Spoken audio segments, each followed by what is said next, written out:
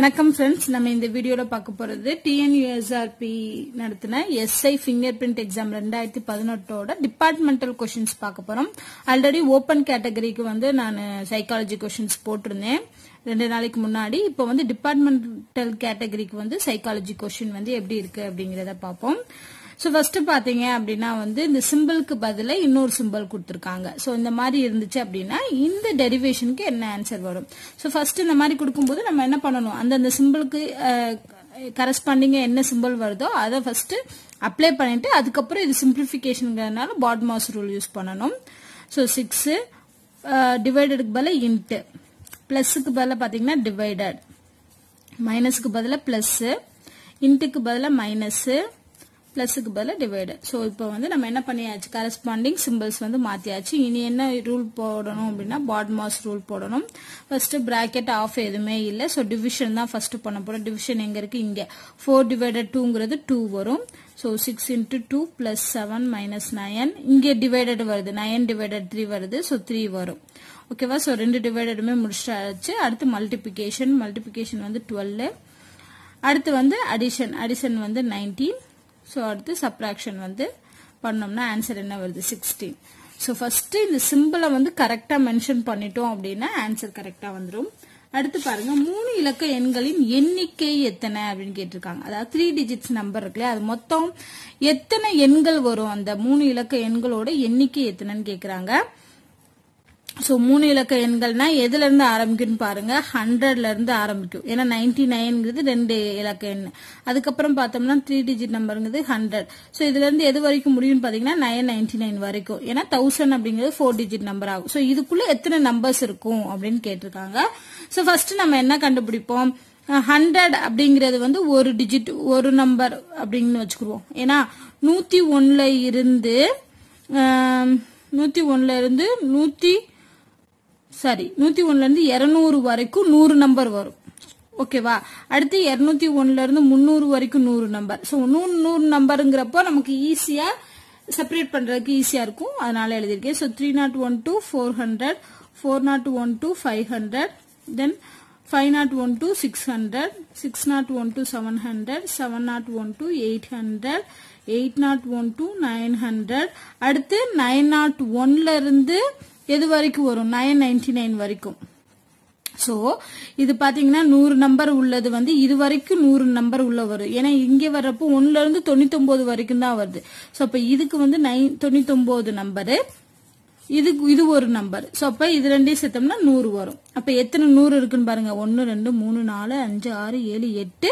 இந்த ரெண்டையும் சேர்க்கும் போது ஒரு 100 வரும். மொத்தம் 900. சோ 900 அப்படிங்கறதா ஆன்சர். சோ 3 இலக்க எண்களோட மொத்த எண்ணிக்கைங்கிறது 900 நம்பர்ஸ் இருக்கும். அடுத்து பாருங்க, 25 பைசா மற்றும் 50 பைசா நாணயங்கள் அடங்கிய 380 எண்ணிக்கையிலான நாணயங்களோட மதிப்பு ரூபாய் 130 எனில் 50 பைசா நாணயங்களோட எண்ணிக்கை என்னன்னு கேட்டிருக்காங்க. சோ 50 பைசா 50 பைசா நாணயங்களோட அடங்கிய மொத்த அந்த காசுகளோட எண்ணிக்கை வந்து 380. அந்த பணத்தோட மதிப்புங்கிறது 130 ரூபாய். சோ இப்ப நம்ம என்ன எடுத்துக்கலாம்? 25 பைசா அப்படிங்கறது எக்ஸ்ன்னு எடுத்துக்குறோம், 50 பைசாவை ஒய்ன்னு எடுத்துக்குறோம். சோ டோட்டல் கவுண்ட் இந்த 25 பைசா வந்து எக்ஸ் எண்ணிக்கையில இருக்கு. இப்போ ஒரு 50 காசு இருக்கு அப்படின்னு வச்சுக்கிறோம். அதே மாதிரி 50 பைசா காசு வந்து ஒரு 120 காசு இருக்கு அப்படிங்கிற அதுதான் எக்ஸ் ஒய்ன்னு எடுத்துருக்கோம். சோ இது ரெண்டோட எண்ணிக்கைங்கிறது எவ்வளவு வருது? 380. அப்ப எக்ஸ் பிளஸ் ஒய்ங்கிறது 380. ஓகேவா? அடுத்து ரெண்டாவது வரும், அதோட மதிப்பு கண்டுபிடிக்கணும். மதிப்பு எப்படி கண்டுபிடிக்கணும் அப்படின்னு பார்த்தீங்கன்னா, சோ இத வந்து நம்ம என்ன பண்ண போறோம்னா 25 பைசாங்கிறத வந்து 4 25 பைசா சேர்ந்தாதான் வந்து 1 ரூபாய் கிடைக்கும். அதே இது 2 50 பைசா சேர்ந்தாதான் 1 ரூபாய் கிடைக்கும். சோ 1 ரூபாய்க்கு மாத்தணும். ஏன்னா இங்க வந்து 130 ரூபான்னு சொல்லி ரூபாய் கணக்குல இருக்கு, இங்க பைசா கணக்குல இருக்கு. சோ அப்ப நான் என்ன பண்ண போறேன்னா, இந்த எக்ஸ் வருது இல்லையா, எக்ஸ் டிவைடட் பை எக்ஸ்ங்கிறது 25 பைசாவை குறிக்குது. அப்ப 4ஆல வகுத்தோம்னா அதோட 1 ரூபாய் கணக்கு கிடைக்கும். அடுத்து பாத்தீங்கன்னா ஒய்ங்கிறது 50 பைசா, அதை 2ஆல வகுக்கணும். ஏன்னா 2 50 பைசா சேர்ந்தாதான் 1 ரூபாய். சோ அதை 2ஆல வகுத்தோம்னா எனக்கு என்ன கிடைக்கும்? ரூபாயோட மதிப்பு கிடைக்கும். இது எண்ணிக்கை, இது ரூபாயோட கணக்கு. சோ ரூபாய் வந்து எவ்வளவு இருக்கும் 130 ரூபாய் மொத்தம் இருக்கும். சோ அப்ப இது ரெண்டு ஈக்குவேஷனை சால்வ் பண்ணோம் அப்படின்னா ஆன்சர் கிடைச்சிட போகுது. சோ இதுக்கு என்ன எடுக்கலாம், எல்சிஎம் எடுத்தோம் அப்படின்னா 4 எடுக்கலாம். அப்ப என்ன வரும், இங்க x plus 2y னு வரும். இந்த 4 வந்து 130ஆல பெருக்கிக்கோங்க. So x plus 2y is equal to 0, 12 மிச்சம் 1 5. சோ 520. நமக்கு என்ன கிடைச்சிருக்கு, ரெண்டு ஈக்குவேஷன் கிடைச்சிருக்கு. இந்த ரெண்டு ஈக்குவேஷனையும் 1ல இருந்து 1 கழிப்போம். அதாவது ரெண்டாவது ஈக்குவேஷன்ல இருந்து முதல் ஈக்குவேஷனை கழிச்சோம்னா x கேன்சல் ஆயிரும். ஏன்னா 1 பிளஸ் இன்னொன்னு மைனஸ்ல இருக்கும்போது. அப்புறம் 2yல இருந்து y போச்சுன்னா y கிடைக்கும். 520ல இருந்து 380 போச்சு அப்படின்னு போட்டீங்கன்னா 140 கிடைக்கும். சோ ஒய்யோட மதிப்பு 140 காயின்ஸ் இருக்கும். அப்ப ஒய் தான் என்னது 50 பைசா நாணயம். இவங்க கேட்டிருக்கிறது 50 பைசா நாணயத்தோட எண்ணிக்கை. சோ ஆன்சர் வந்து 140. ஓகேவா? சோ இந்த மாதிரி தான் பண்ணணும். அடுத்த क्वेश्चन பாருங்க. செட் ஆஃப் நம்பர்ஸ் கொடுத்துட்டு என்ற எண் தொடரில் 6ஐ தொடர்ந்து எண் தொடர்ல 6ஐ தொடர்ந்து ஆனால் 8ஐ தொடர்ந்து வராத எத்தனை 7 உள்ளது. அதாவது 6ஐ தொடர்ந்து வரணும், 6க்கு அப்புறம் 7 வரணும். ஆனா 8க்கு அப்புறம் என்ன வரக்கூடாது, 7 வரக்கூடாது. 7 இல்லாத நம்பர் என்ன அப்படின்னு கேட்டிருக்காங்க. சோ பாருங்க, 6க்கு அப்புறம் வரக்கூடியது அப்படின்னு பார்த்தோம்னா இது 1 2, இந்த 6 1 வராது. ஏன்னா 6க்கு அப்புறம் 7 தான் வரும். 3, இது 6க்கு அப்புறம் 8 போயிருது, இது 6க்கு அப்புறம் 9 போயிருது, இது 6க்கு அப்புறம் 8 வந்துடுது. சோ அப்படி இந்த மாதிரி வரக்கூடிய நம்பர் 1 2 3 3 தான். சோ ஆன்சர் வந்து 3. அடுத்து பாத்தீங்கன்னா இந்த மாதிரி டயக்ராம் வச்சு நிறைய சம்ஸ் கொடுத்திருந்தாங்க. இதுல என்ன கேட்டிருக்காங்கன்னா, இந்த 5வது 6வது क्वेश्चन வந்து இந்த சீரீஸ்க்கு அப்புறம் என்ன படம் வரும் அப்படின்னு கேட்டிருக்காங்க. சோ இதுல பாத்தீங்கன்னா டைரக்ஷன்ஸ் எங்க கொடுத்திருக்காங்கன்னு பாருங்க. இது டைரக்ஷன்ஸ் எங்க இருக்கு, இது வந்து நார்த் வெஸ்ட் சவுத் ஈஸ்ட்னு வச்சுக்கோங்க. சோ அப்படி பார்த்தோம்னா இது ஈஸ்ட நோக்கி இருக்கு, இது வந்து நார்த்த நோக்கி இருக்கு, இது வந்து வெஸ்ட், இது south. So east north west south. So திருப்பி என்ன வரணும், இதே டயக்ராம் தான் திருப்பி வரணும். ஏன்னா 4 டைரக்ஷன் முடிஞ்சிருச்சு இல்லையா, முடிஞ்சதுக்கு அப்புறம் திருப்பி இந்த ஃபர்ஸ்ட் டைரக்ஷன்ல இருந்து ஆரம்பிக்கணும். சோ அதே படம் வர்றது இதுதான். இதுல ரெண்டுல பாத்தீங்கன்னா கன்ஃபியூஸ் ஆகும். ஏன்னா இது மேல இருக்கு, இது கீழே இருக்கு. ஆனா நமக்கு என்ன வரணும், மேலதான் வரணும். சோ அதனால மேல வரக்கூடிய டயக்ராமை குறிச்சுக்கிட்டோம். அடுத்து பாருங்க, ஃபர்ஸ்ட் 2 வந்து ஆப்போசிட் டைரக்ஷன்ல இருக்கு. அதுல வந்து ஃபர்ஸ்ட் சின்னது வருது, அடுத்து பெருசு வருது. இங்க பாத்தீங்கன்னா முதல் சிறுசு வருது, அப்புறம் பெருசு வருது. சோ இது அப்படியே மாறி வருது இங்க. அதே மாதிரி இங்க பார்த்தோம்னா குட்டி 3 இது இருக்கு, அந்த 3 வந்து அப்படியே மாறி வருது. முதல் பெருசுல ஆரம்பிச்சுன்னா இங்க சிறுசுல ஆரம்பிச்சு வருது. அப்ப அடுத்ததுல எத்தனை இருக்கணும், 4 இருக்கணும். ஓகேவா? ஏன்னா இது ரெண்டுலயும் 2 இருக்கு, இது ரெண்டுலயும் 3 இருக்குன்னா அடுத்ததுல 4 கோடு உள்ளதா இருக்கு. எல்லாமே 4 கோடு உள்ளதுதான், இது வராதப்ப. சோ 4 கோடு உள்ளதுல ஃபர்ஸ்ட் என்ன வரணும், சிறுசு உள்ளதா ஃபர்ஸ்ட் வரணும். ஓகேவா? சோ சிறுசு உள்ளது ஃபர்ஸ்ட் வரணும், அடுத்து பெருசு, அதுக்கு அடுத்து பெருசு, அதுக்கு அடுத்து பெருசு. சோ இதே டயக்ராம்ல இன்னொரு கோடு போட்டோம்னா என்ன டயக்ராம் வரும், அதுதான் வரும். சோ அப்ப இதுதான் ஆன்சரா வரும். இந்த சீக்வன்ஸ பார்த்தோம் அப்படின்னா ஓரளவுக்கு நம்மளால கண்டுபிடிக்க முடியும். அடுத்து மாறுபட்ட உருவம் உடையது எது அப்படின்னு கேட்டிருக்காங்க. பார்த்த உடனே சொல்லிடலாம் இந்த பிளஸ் தான். ஏன்னா இதெல்லாம் கிராஸ் மார்க் இருக்கு, இது வந்து வெர்டிக்கல் அண்ட் ஹரிசாண்டலா இருக்கு. சோ அதனால இதுதான் டிஃபரெண்டா இருக்கக்கூடியது. அடுத்து இந்த டயக்ராம் பாத்தீங்கன்னா தெரியும் இந்தது. ஏன்னா இதுல எல்லாத்துலயும் கோடு நீட்டிக்கிட்டு இருக்கு, இதுல கோடு நீட்டவே இல்லை, உள்ள கூடி வந்திருக்கு. சோ அப்ப டிஃபரெண்டா இருக்கிறது இது ஒண்ணுதான். அடுத்து பாத்தீங்கன்னா ஆல்பபெட் சீரீஸ்ல இருந்து கொடுத்திருக்காங்க. சோ ஃபர்ஸ்ட் நம்ம என்ன பண்ணணும், நான் எப்பயும் சொன்ன மாதிரி ஃபுல்லா எழுதிக்கோங்க. ஏபிசிடி ஃபுல்லா எழுதினா தான் நம்மளால கண்டுபிடிக்க முடியும். JKLMNOPQRSTUVWXYZ. இப்ப பாத்தீங்கன்னா விக்டரி அப்படிங்கறத ZM இது இப்படி மாத்தி எழுதிருக்காங்க. சோ இதுக்கு நேரா Z, இதுக்கு நேரா M, இதுக்கு நேரா G, இதுக்கு நேரா X, இது S, இது V, இது C. சோ இப்படி எழுதிக்கிறீங்கன்னா உங்களுக்கு புரியும். அப்ப V க்கு அப்புறம் Z வந்திருக்கு. சோ V க்கும் Z க்கும் டிஃபரன்ஸ் எத்தனைன்னு பாத்தீங்கன்னா நடுவுல 3 லெட்டர்ஸ் இருக்கு. அதே மாதிரி I க்கும் M க்கும் இருக்கான்னு பாருங்க. I க்கும் M க்கும் பாத்தீங்கன்னா 3 இருக்கு. அப்ப என்ன அர்த்தம், எல்லாமே 3 லெட்டர்ஸ் இடைவேளையில இருக்கு. சோ அதே டெக்னிக் தான் இங்கேயும் சக்சஸ்க்கு எழுத போறோம். எப்படின்னு பாப்போம். S க்கு பாத்தீங்கன்னா S 3 லெட்டர் தள்ளி வருது W. அப்ப இங்கேயும் W தான் வரும், இங்கேயும் W தான். ஏன்னா 3 லெட்டர் வர்றதுனால. அடுத்து யூ பாத்தீங்கன்னா 1 2 3 போச்சுன்னா ஒய் வரும். அடுத்து சி பார்த்தோம்னா 1 2 3 போச்சுன்னா ஜி வரும். அப்ப இங்கேயும் ஜி வரும். ஏன்னா 2 சி இருக்கு. அடுத்து இ பார்த்தோம்னா 1 2 3 போச்சுன்னா ஐ வரும். சோ இதுதான் இப்ப ஆன்சர். ஓகேவா? சோ இவங்க என்ன லாஜிக்ல கொடுத்திருக்காங்க அப்படிங்கறத கண்டுபிடிச்சோம்னா அடுத்து எழுதுறது ஈஸி. அடுத்து பாத்தீங்கன்னா நேபாளுக்கு ஒரு நம்பர் கொடுத்திருக்காங்க, ஸ்ரீலங்காவுக்கு ஒரு நம்பர் கொடுத்திருக்காங்க, இந்தியாவுக்கு என்னன்னு கேக்குறாங்க.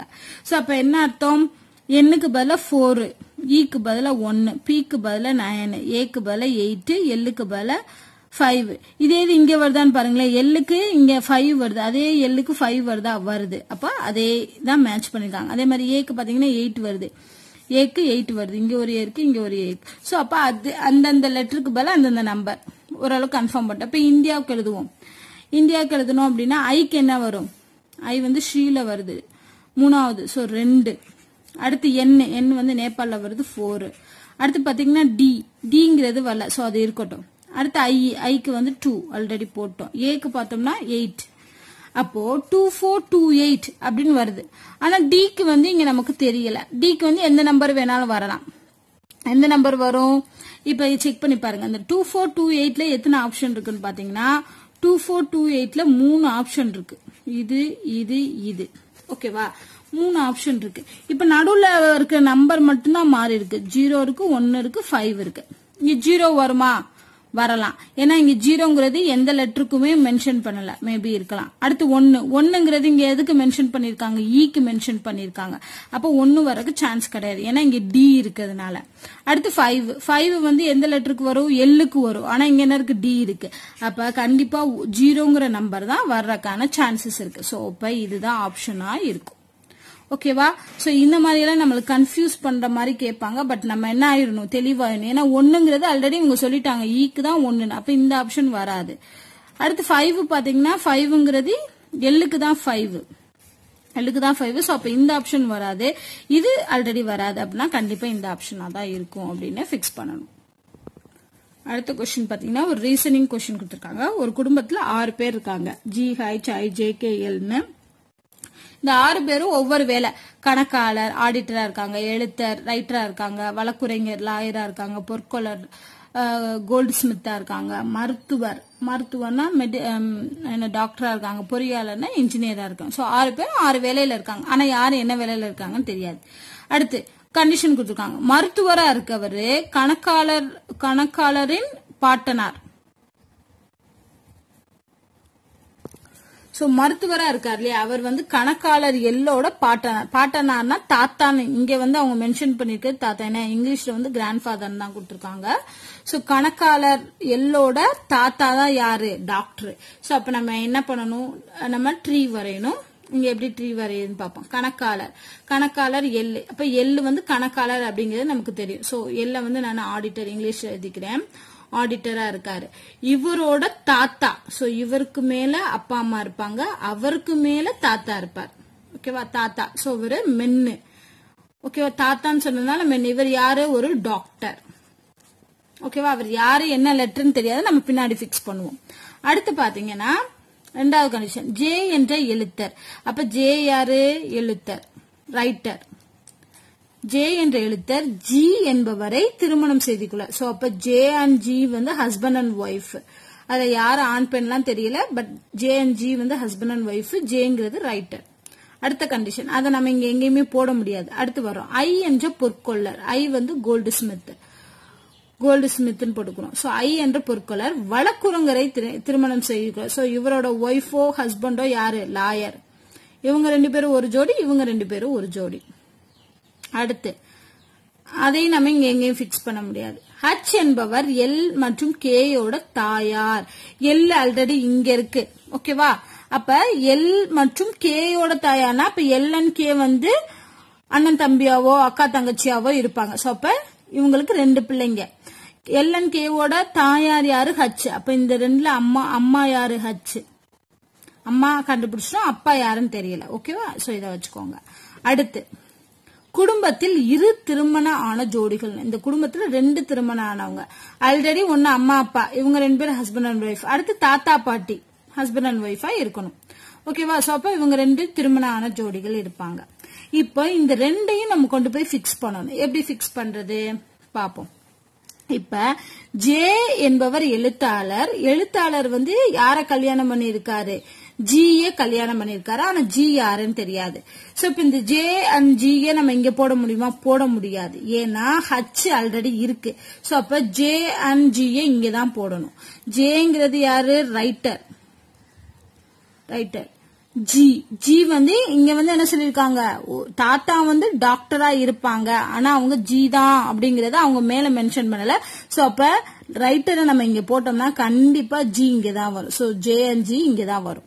அடுத்தது வரும் இன்னொன்னு ஐ யாரு? Gold Smith. இன்னொருத்தவங்க லாயர். ஓகேவா? சோ இங்க நான் ஐய போட்டேன்னா ஹச் யாரா இருப்பாங்க? லாயரா இருப்பாங்க. அப்ப ஐங்கிறது கோல்டு ஸ்மித். இவங்க அம்மானா இவங்க அப்பா, இது தாத்தானா இது பாட்டி. ஓகேவா? சோ இவங்க ரெண்டு பேரும் என்ன ஜெண்டர் அப்படிங்கறது கண்டுபிடிக்க முடியாது. சோ இதுல விட்டு போன ஒரு வேலை எதுன்னு பாத்தீங்கன்னா இன்ஜினியர். சோ அப்ப கே வந்து இன்ஜினியரா இருப்பாங்க. சோ என்ன பண்ணியாச்சு? ஒரு ஃபேமிலி ட்ரீயை நம்ம ஃபார்ம் பண்ணியாச்சு. இப்ப எத்தனை கொஸ்டின் கேட்டாலும் ஆன்சர் பண்ண முடியும். கேயோட தொழில் என்னன்னு கேட்டிருக்காங்க. கேயோட தொழில் என்ன கண்டுபிடிச்சிருக்கோம்? இன்ஜினியர். சோ அப்ப கே வந்து பொறியாளர். அடுத்து குடும்பத்துல எத்தனை ஆண்கள் இருக்காங்க அப்படின்னு கண்டுபிடிக்க சொல்லிருக்காங்க. இந்த தாத்தா பாட்டில ஒரு தாத்தா ஒண்ணு, அப்பா ஒண்ணு, ரெண்டு பேரு. அடுத்து இந்த எல்என் கேக்கு நான் சொன்ன மாதிரி ஜெண்டர் என்னன்னு கண்டுபிடிக்க முடியாது. சோ எல்என் கே வந்து அண்ணன் தம்பியா இருக்கலாம், இல்ல ஒரு அண்ணன் ஒரு தங்கச்சியா இருக்கலாம். எப்படிங்கறது நம்ம சொல்ல முடியாது. சோ cannot predicted, கணக்கிட முடியாது. ஏன்னா இவங்களோட ஜெண்டர் தெரிஞ்சா மட்டும் தான் கணக்கிட முடியும். சோ ஆன்சர் வந்து கணக்கிட முடியாது. அடுத்து ஜி என்பவர் கேக்கு என்ன உறவு? ஜி கேயோட பாட்டியா தாத்தா. ஏன்னா இவர் வந்து மேல நம்ம ஏற்கனவே சொன்னோம் இல்லையா, மேல். ஏன்னா தாத்தாங்கிறது முதலே வரும். சோ அப்ப கேவோட பாட்டனார் இல்ல அதான் கொடுத்திருக்காங்க. சோ கேவோட பாட்டனார்ங்கிறது கிராண்ட் ஃபாதரை குறிக்குது. சோ அப்ப இந்த ட்ரீ நம்ம கரெக்டா ஃபார்ம் பண்ணிட்டோம் அப்படின்னா 3 கொஸ்டினுக்கு ஆன்சர் பண்ணிடலாம். அடுத்து பாத்தீங்கன்னா சீரீஸ்ல இருந்து இதுல எந்த ஒரு நம்பர் தப்பா இருக்கு, அந்த நம்பர் எதுன்னு கேட்டிருக்காங்க. சோ எப்பயும் போல சீரீஸ்னாலே டிஃபரன்ஸ் கண்டுபிடிப்போம். 6, 8, 15, 7, 62 52 போச்சுன்னா 8, 14 வருமா? சோ 14. இப்ப இதுல எது தப்பா வருதுன்னு பாருங்களேன். 6, 8, இங்க 10, 12, 14. 10 இருந்துச்சு அப்படின்னா இங்க 12 வரும். 12 இருந்துச்சுன்னா 14. அப்போ இங்க தப்பா இருக்கிறது எது? இந்த 15. சோ அப்ப இந்த நம்பர் தான் தப்பா இருக்கு. இந்த நம்பர் நம்ம கரெக்டா போட்டோம்னு வைங்களேன். இங்க 40 அப்படின்னு போட்டோம்னா கரெக்டா வரும். இது ரெண்டுக்கு டிஃபரன்ஸ் கண்டும்போது 10, இந்த இதுக்கு டிஃபரன்ஸ் கண்டும்போது 12 வரும். அப்ப தவறான நம்பருங்கிறது 45 தான். 45க்கு பதிலா 40 போட்டோம்னா கரெக்டா இருக்கும். அடுத்து பாருங்க கியூப். சோ கியூப் வந்து ஆல்ரெடி நான் ஷார்ட்கட் போட்டிருக்கேன் எப்படி வந்து கியூப்ல வந்து கண்டுபிடிக்கிறது அப்படின்னு. சோ அதுதான் இதுல வந்து என்ன கேட்டிருக்காங்க? 2 கொஸ்டின் கேட்டிருக்காங்க. 2க்கு எதிர உள்ள நம்பர் என்ன? 2 தான் ரெண்டுலயுமே காமனா இருக்கு. சோ நம்ம என்ன பண்ணுவோம்? ஃபர்ஸ்ட் இந்த இதுல இந்த கியூப்ல உள்ளதை எழுப்போம். அதாவது 2ல இருந்து இந்த டைரக்ஷன்ல போகணும். ஓகேவா? சோ கிளாக் வைஸ் டைரக்ஷன்ல போனோம்னா 2க்கு அப்புறம் 1, 1க்கு அப்புறம் 5 வரும். அடுத்து இங்க பார்த்தோம்னா 2, 2க்கு அப்புறம் 6, 6க்கு அப்புறம் 4. ஓகேவா? சோ இதுல மிஸ் ஆகக்கூடிய நம்பர் என்ன? 1, 2, 3 தான் மிஸ் ஆகுது. அப்போ 3ங்கிறது எதோட ஆப்போசிட்டா வரும்? இந்த 2ஓட ஆப்போசிட்டா தான் 3 வரும். சோ 2க்கு எதிர உள்ளது 3. அடுத்து 6க்கு எதிர உள்ள நம்பர் என்ன? 6க்கு எதிர என்ன இருக்கும்? 1 தான் இருக்கும். சோ ஆன்சர் வந்து 1. 5க்கு எதிர 4 இருக்கும். அடுத்த கொஸ்டின் பாத்தீங்கன்னா ஆங்கில எழுத்தின் 4வது மற்றும் 16வது எழுத்துக்களுக்கு நடுவுல உள்ள எழுத்து என்ன? ஆங்கில எழுத்துல இந்த ஏபிசி தான். இதுல 4வது எழுத்து 1, 2, 3, 4. இது டி. 16வது எழுத்து என்ன? 5, 6, 7, 8, 9, 10, 11, 12, 13, 14, 15, 16. சோ அப்ப இந்த டிக்கும் பிக்கும் சென்டர்ல என்ன லெட்டர் வரும்னு பாருங்க. மொத்தம் 1, 2, 3, 4, 5, 6, 7, 8, 9, 10, 11. 11 இருக்குன்னா 6வது எழுத்து தான் என்னது? நடுவுல உள்ளது. சோ பார்த்தோம்னா கே அப்படிங்கறதா நடுவுல உள்ளதா வரும். கே வருமா? ஜே வருமா? ஜே வரும். சாரி, 1 2 3 4 5 6 ஜே வரும். சோ நடுவுல உள்ள எழுத்துங்கிறது ஜே.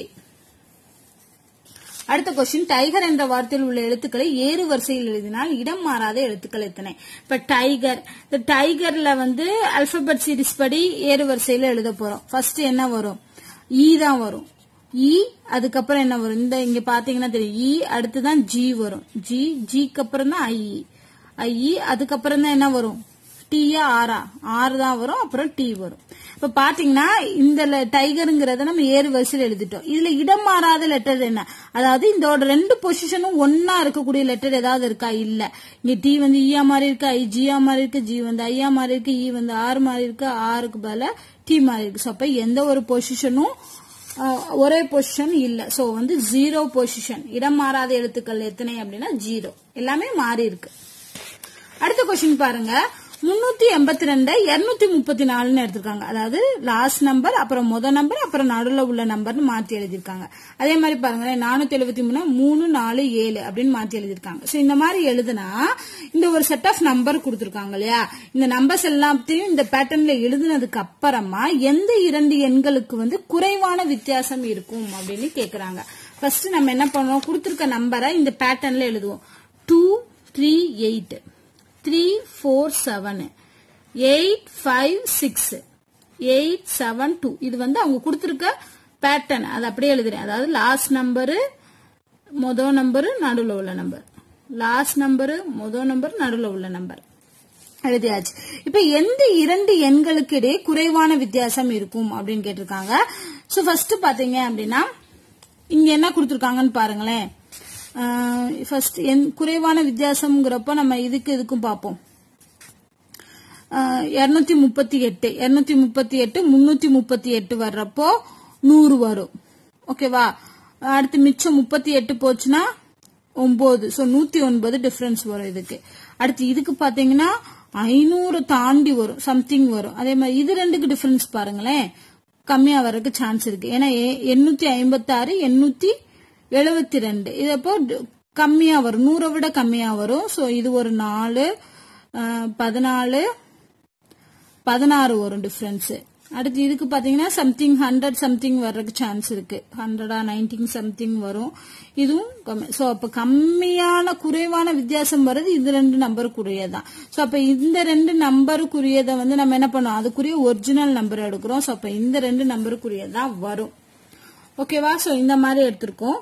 ஆனா இவங்க என்ன கொடுத்திருக்காங்கன்னா ஆப்ஷன்ல வந்து வேற கொடுத்திருக்காங்க. ஓகேவா, ஆப்ஷன்ல கொடுத்திருக்கிறது படி பார்த்தோம்னா இந்த 16க்கு அப்புறம் குறைவான நம்பர்னா இந்த 90 சம்திங்ல வரதா, இந்த ரெண்டுக்குரியதான். அப்ப 728க்கும் 847க்குரியதான் குறைவான நம்பரா வரும். சோ இவங்க ஆப்ஷன்ல கொடுத்தது படி பார்த்தோம்னா குறைவான வித்தியாசம் உள்ளது இது. ஆனா ரியல்லா பார்த்தோம்னா இந்த ரெண்டு நம்பருக்கு இடையில தான் குறைவான வித்தியாசம் வரும். அடுத்த கொஸ்டின் பாருங்க, இதே மாதிரிதான் முதல் மற்றும் இரண்டாவது இலக்கங்களை மாற்றினால் வருவதில் இரண்டாவது அதிகபட்ச எண்ணிக்கை எண் எது? ஃபர்ஸ்ட் நம்ம என்ன பண்ணணும், முதல் எண்ணையும் இரண்டாவது எண்ணையும் மாத்தி மாத்தி எழுதணும். சோ 8 3 2 7 4 3 6 5 8 2 7 8 4 8 7 2 6 9 எழுதியாச்சு. இப்போ இரண்டாவது அதிகபட்ச எண் ஹையஸ்ட் என்ன, இதுதான் ஃபர்ஸ்ட் ஹையஸ்ட், இது வந்து செகண்ட் ஹையஸ்ட். இப்ப இந்த இரண்டாவது அதிகபட்ச எண் எது அப்படின்னு கேட்டீங்கன்னா 7 4 3. இதோட ஒரிஜினல் நம்பர் எது, 473. சோ ஆன்சர் வந்து 4. ஏன்னா இந்த நம்பரை தானே இந்த நம்பரை கன்வெர்ட் பண்ணிருக்கோம். அப்ப இந்த நம்பர் தான் இவங்க சொன்ன கண்டிஷன்ல செகண்ட் ஹையஸ்டா வரும். சோ அதுதான் 473. அடுத்து பாருங்க, ஒரு செட் ஆஃப் நம்பர் கொடுத்திருக்காங்க. இதுல எத்தனை ஏழாம் எண் 9க்கு முன்னும் 6க்கு பின்னும் வரும். அதாவது 7ங்கிற நம்பர் வந்து 9க்கு முன்னாடி வரணும், 6க்கு பின்னாடி வரணும், 6க்கு பின்னாடி வரணும், 9க்கு முன்னாடி வரணும். இந்த மாதிரி 6 7 9 அப்படின்னு எந்த பேட்டர்ன்ல இருக்கு, எத்தனை நம்பர் வருது அப்படிங்கறத செக் பண்ண போறோம். ஃபர்ஸ்ட் பாத்தீங்கன்னா 7 வரதா பாருங்க. 7 வரதா பார்த்தோம்னா முன்னாடி வந்து 6 வரணும், அப்ப இது வராது. அடுத்து இங்க பாருங்க, முன்னாடி 6 வரணும், வராது. அடுத்து இங்க பார்த்தோம்னா முன்னாடி 6 வரணும், வராது. அப்ப எந்த நம்பருமே வராது. ஆனா ஆக்சுவலா கொஸ்டின் வந்து இங்க தப்பா கொடுத்திருப்பாங்கன்னு நினைக்கிறேன். 7க்கு முன்னாடி 9ம் 7க்கு பின்னாடி 6ம் இருக்கிற மாதிரி தான் கொஸ்டின் இருக்கும். சோ 6 வந்து 7க்கு பின்னாடி இருக்கணும், 9 வந்து 7க்கு முன்னாடி இருக்கணும். ஓகேவா, சோ இந்த மாதிரி பேட்டர்னா இருக்கும். 976 இது ஒன்னு வருது, அடுத்து 972 வருது, அடுத்து 92 வருது, 976. சோ பாத்தீங்கன்னா மொத்தம் 2 நம்பர்ஸ் வந்து இந்த பேட்டர்ன்ல வரும். கொஸ்டின் வந்து நான் தப்பா எழுதிருக்கேனா இல்ல புக் கொஸ்டின்ல தப்பா கொடுத்திருக்காங்கன்னு தெரியல. பட் இதுதான் அந்த இந்த மாதிரி கொடுத்திருந்தாங்கன்னா எப்படி கண்டுபிடிக்கணும் அப்படிங்கிறது. அடுத்த கொஸ்டின் பாத்தீங்கன்னா இரண்டாவது குறைவான எண். ஃபர்ஸ்ட் குறைவான என்னது 385. இரண்டாவது குறைவான எண் 479. இந்த 479ஓட இரண்டாவது இலக்கம் என்ன? செகண்ட் டிஜிட் வந்து 7. சோ ஆன்சர் வந்து 7. அடுத்து பாருங்க இரண்டாவது அதிகபட்ச எண்ணின் முதல் மற்றும் மூன்றாவது இலக்க எண்ணின் கூடுதல். ஃபர்ஸ்ட் இரண்டாவது அதிகபட்ச எண் என்னன்னு கண்டுபிடிப்போம். முதல் அதிகபட்ச எண் வந்து 813, ரெண்டாவது வந்து 792. இதுல முதல் இலக்கத்தையும் மூன்றாவது இலக்கத்தையும் கூடணும். சோ 7 + 2ங்கிறது 9 வரும். ஆன்சர் வந்து 9. சோ இதுதான் வந்து பாத்தீங்கன்னா இந்த டிபார்ட்மெண்டல் பேப்பர்ல கொடுத்திருக்கக்கூடிய சைக்காலஜி கொஸ்டின். சோ இவ்வளவு கொஸ்டின்ஸ் தான் இருக்கு. அது எல்லாத்தையுமே நான் உங்களுக்கு பண்ணி காமிச்சிருக்கேன். சோ இந்த வீடியோல உங்களுக்கு ஏதாவது சஜஷன்ஸ் இல்ல டவுட் இருந்துச்சு அப்படின்னா இந்த வீடியோ கீழே கமெண்ட் பண்ணுங்க. இந்த வீடியோ உங்களுக்கு பிடிச்சிருந்தா லைக் அண்ட் ஷேர் பண்ணுங்க. நன்றி.